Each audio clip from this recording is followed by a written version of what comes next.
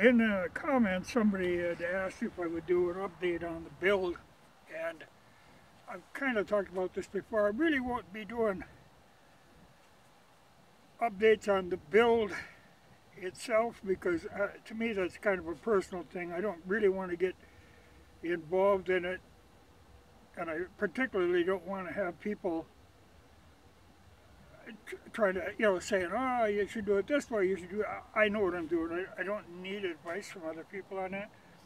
So, as far as the build itself goes, there won't be updates of it as a unit, but I will be doing little snippets of this and that, of little procedures and stuff, little tips that I think would be helpful to people. But, what I'm doing, okay, I'm building using the flattened logs. That's the way they were done around here. The only difference, I'm using the Haddon Lumber Maker. Originally, the ones that were built, they were hewn out, the logs. But besides being a hell of a lot of work to try to do that, it would be very wasteful because right now I can cut them 2 slabs off and I can make boards out of them slabs. If you were to hew them out, it would just be wasted wood. So plus really the idea of working on these oak with a broad axe to cut 100 logs like that, well, that's not something I'm going to be tangling with. But with a chainsaw it works very well. And then I have the wood I can cut boards out of. But like I say, the ones around here were built in that design, and then the dovetail or semi-dovetail corners, at least the ones that are still standing, that survived, because it was a good design. There was probably other ones put together in a much more basic, saddle notch kind of design, but I'm sure they just dissolved away. But these dovetailed ones, they've hung together. Because there's quite a few of them through the whole Cheyenne River Valley. And you get into Minnesota, there's quite a few of them too, that are still surviving. So this is the design I want to use. Plus it's an efficient use of your wood. Because otherwise if you're doing the saddle notch corners, they've got to be longer because you've got that hanging out on the end and stuff. So this is, it's more labor intensive, but it lasts longer. It's the design I wanted to build, this time around. I've done the saddle notch thing, but this way you can make use of big logs, something like this. You put this on the wall and all of a sudden your wall is a foot higher, or over a foot. But you still see it, you're not getting so ungodly thick. So that works good. But to do them, I lay the log on here, tack on a 2x6, and then run that Haddon Lumber Maker all the way down, all the way back, boom, got a board, or log. And I will say too, now there again, today I was not using the rip chain.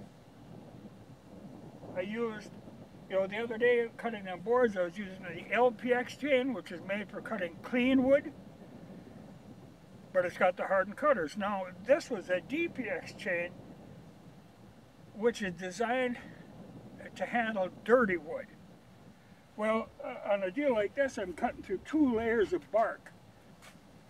And the DPX chain's got them same hardened cutters, but technically it's not a rip chain, but it worked very well. I was able to buzz down the back, not a big deal. So I'm hoping that they come out with one of those in the rip chain format. Would be nice, with the hardened cutters. We'll see. There probably isn't that much demand for rip chains as there is for regular chains, so if they go to that. But this actually cut really smooth too, or smooth enough for what I'm doing, so I don't really care. But like I said, now we'll cut these into boards, the 2 slab parts. This one I'll coat the ends with pine tar and set it to the side with the other ones. But I was able to get, this is 22 feet long, you know, when I need like 20, so I got extra to work with. But I'm going to get the tractor now and pull it out of here, but I thought I'd explain kind of how I'm doing this.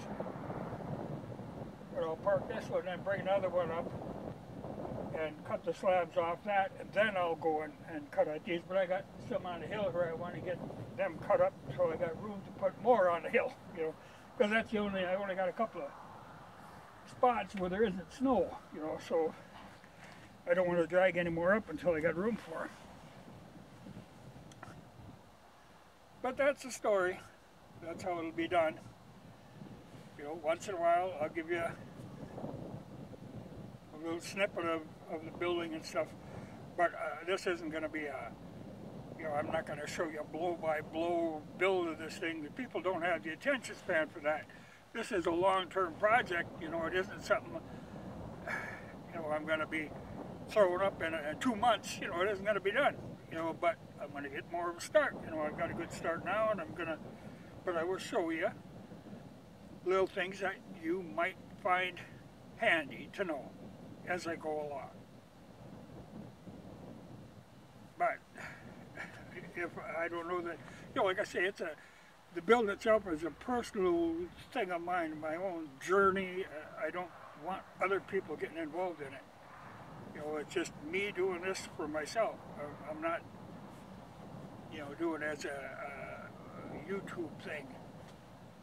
But there are things that would be handy, like doing this with a lumber maker. Oh, that makes it a lot easier. But there are the purists who would say, oh, you should be hewing them out. Well, I'm closer to 70 than I am 60, and it'll be damned where I'm going to start hewing on oak logs. But chainsaw works fine. Well, like I say, now I'll just lift this one out of here with the tractor, drag another one over, lift it up on these. You know, as long as I'm set up with this chain and this bar on, I'll go ahead and cut the slabs off another one. Then I'll start cutting these slabs up to make more boards, because I need them too. But when I'm done, there's very little waste. You know, because this is actually the top of, you know, the boards I cut the other day, that was the butt end of this log. So that's a lot of wood. Now plus, you know, there was a lot of branches on the top. I probably got a month's worth of firewood laying there. You know, but there'll be very few scraps left over when I'm done with this, so it'll be just little pieces with bark on them. So it's an efficient use of the wood.